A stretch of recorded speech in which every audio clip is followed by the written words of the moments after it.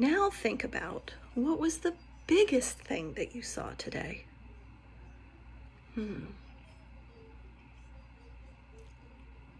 It's amazing what you can see when you just stop and think about it a minute. Sometimes when we hear a Bible story, we say, we've heard this story before, but when we listen really carefully to it, we might hear new things that we haven't heard before. Sometimes we see a picture of Jesus in our Bible story and say, we've seen Jesus so many times, there's not going to be anything new. But Jesus asks us to listen closely, and maybe we will hear or see something new. Right now, we're going to do our opening prayer, and we're going to do something fun. Earlier, I said, Jesus said, smaller is bigger. So we're going to pretend to be very small seeds. You can curl up on the floor, you can curl up in your chair, and I want you to listen while we pray our opening prayer. Ready? Loving God, we are your little seeds in this world. You love us and care for us. Fill us up with your love so we can do big things for you. Be with us as we help each other and grow in your love for you. Amen. Well, now that you're a big seed, or you've grown into something else, you can stand up and do a nice big stretch. Good job. As we get ready to move on to our story for today. So, we talked about be humble, and that's an interesting word. Does anyone know what humble means? Think about that for a moment. Humble must be a very important word for Jesus, because Jesus teaches us that God wants us to be humble. Humble means you don't think that you are more important than anyone else. You don't show off or try to be the center of attention. You're not pushy. You don't talk over someone else when they're talking, but instead you're gentle and respectful. And when you're humble, you are kind and you want to help everyone. So let's talk a little bit about our story today, and I'm going to show you the picture. I'd like you to really, really take a look at the picture today of being humble. Let's see if we can get everybody in the picture. So I want you to look and see. I want you to look at everybody's faces in this picture. Look at the faces of the people over here. Interesting faces.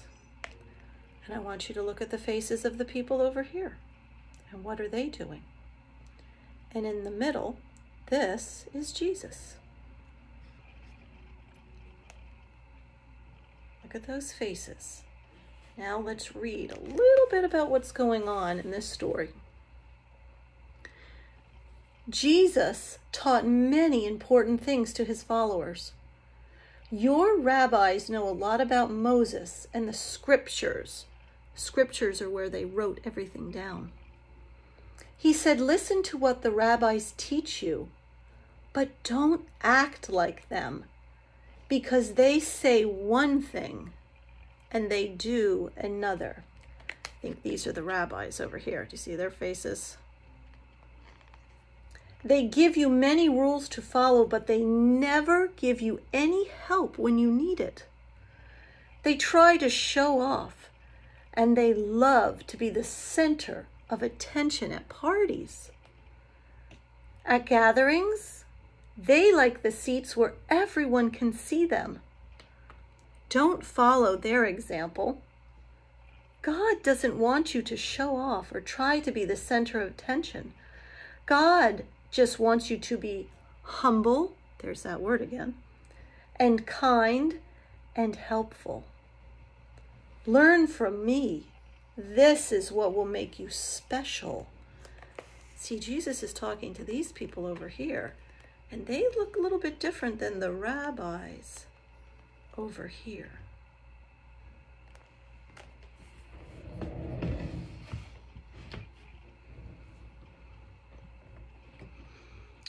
It's interesting. I thought their faces looked differently. Did you see that too? Let's ask some questions about this story. Let's see what you can remember. Where did Jesus say that the rabbis sat at the gatherings? Did you say they sat where everyone else could see them? You were right. What does that word humble mean? There's that word again.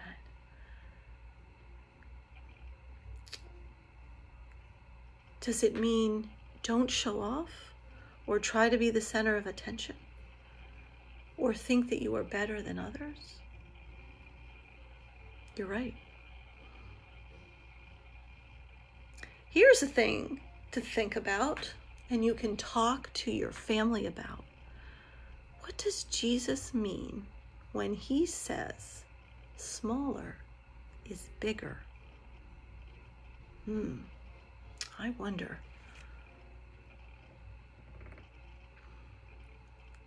I'm going to give you an activity to do today that will help you with how to be humble, because it's hard to think about that all the time. How can we be humble? How can we be kind and helpful to others?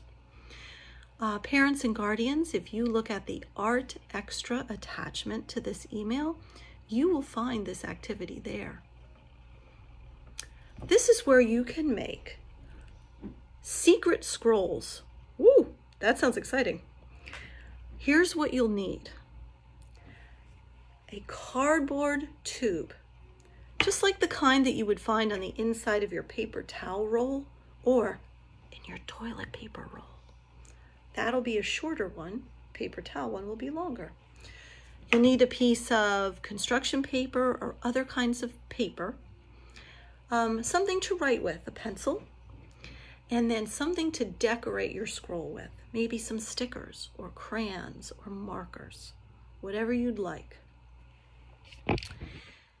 Jesus said that it was important to serve God, and we learned that we can serve God by serving others.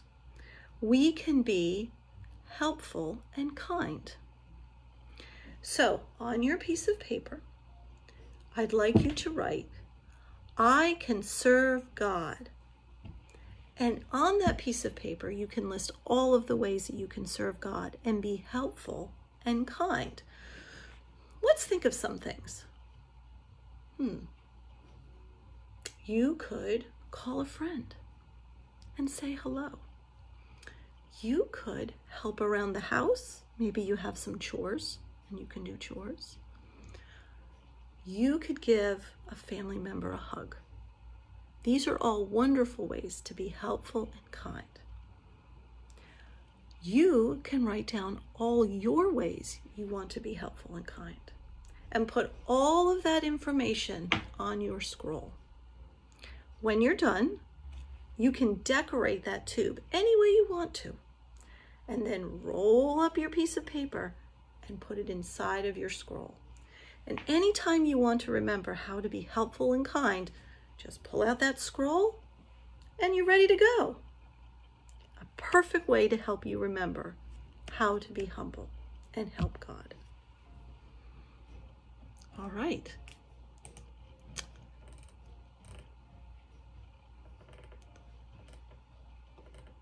Let's go to the end and where we can say our prayer. Thank you for joining me today. We found out some big news from Jesus, and one of the things he said was smaller is bigger. Jesus also says we should be humble.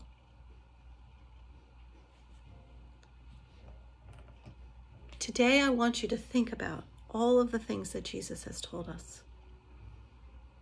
All prayers are big prayers to God, even if you are small.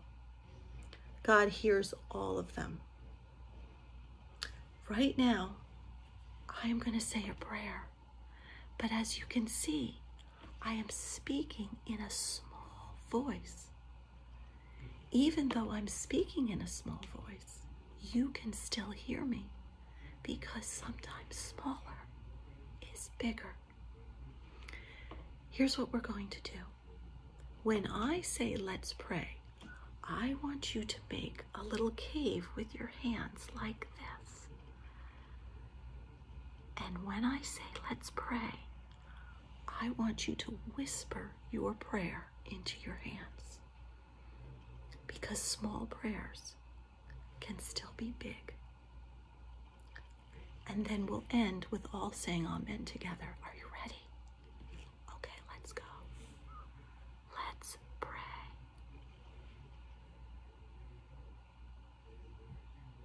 Good job.